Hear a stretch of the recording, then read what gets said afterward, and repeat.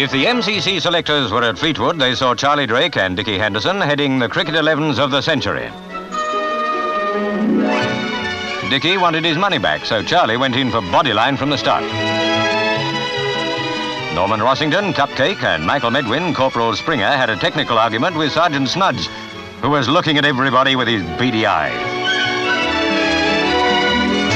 Jewell and Warriss may be the spin bowlers England are looking for, and Charlie Drake is maybe an up-and-coming Titchwake champion. Dickie Henderson thinks so anyway. The game was on. Behind the stumps, Jimmy Jewell didn't know whether he was Sweatman or Educated Evans. The game was for charity, but of course all the players hoped they would be picked to go to the West Indies. Charlie Drake didn't think he was out. Joe Baker got going nicely, and Charlie's men might have stayed all day, only they had to let the other side have a look in the guise of Freddie Mills.